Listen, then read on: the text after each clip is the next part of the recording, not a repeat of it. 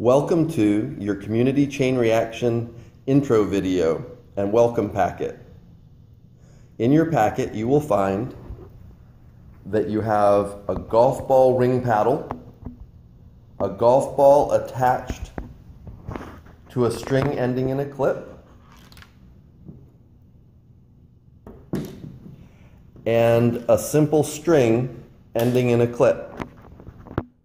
The simple string is your starter string. The golf ball and paddle are your end device. These devices are for connecting your machine, your contraption, to the next table. You will get one. We have two here just so that you can see that there are minor variations in them. Here are two contraptions. These contraptions will be connected by our connection device. Here is where the entry string will start the ping pong ball to roll, and if we're fortunate, the ping pong ball will roll and impact our dominoes, and our dominoes will fall.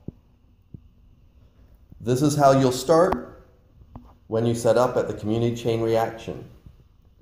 Here is a contraption with a water bottle as a pendulum, ending in a golf ball on our ring paddle, using a golf tee to hold the ball. The golf tee isn't required, but you will get a golf tee in your kit. When the ball falls, it will tug on the string.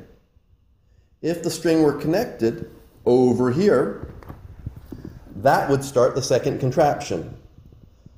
We will keep the strings disconnected until just before the final chain reaction. We wouldn't want to have an early chain reaction before all of the tables are ready.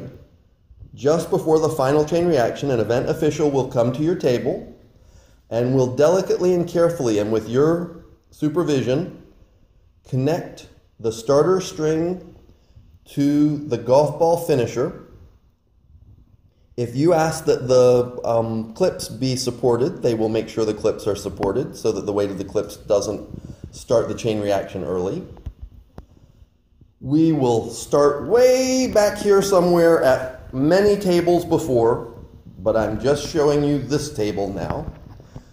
So imagine that this is the beginning machine. So here is the first contraption.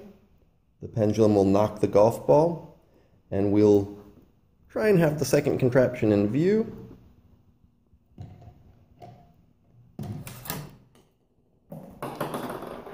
And the string releases the ping pong.